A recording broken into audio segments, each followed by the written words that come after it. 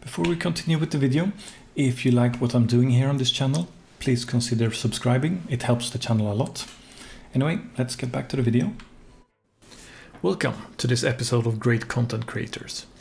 This is a series where I shine some light on some fantastic content creators in the Unreal Engine space. Some will be more established channels, others will be smaller channels that deserve much more traffic and subscribers than they have. The reason for this series is that it is easy to get locked in a bubble, and once you've found one or a few channels for learning, those are the only ones that you frequent.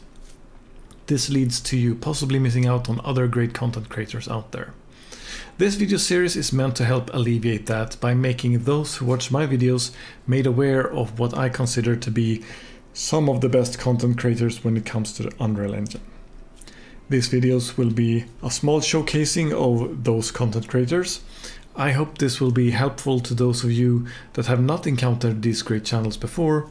Also, make sure to check out my previous episodes of great content creators so you're not missing out. In this episode, we'll be looking at Mike Lenz. Michael Lenz is a very friendly, calm, collected, and knowledgeable person.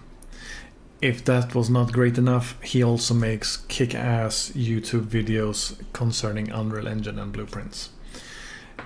On his channel, you can find a lot of different topics, and they are organized in different playlists as well. You have a lot of different things here. If you go to his channel, you might see that he has not created a whole lot of tutorials as of late, but if you keep scrolling down, you'll find them.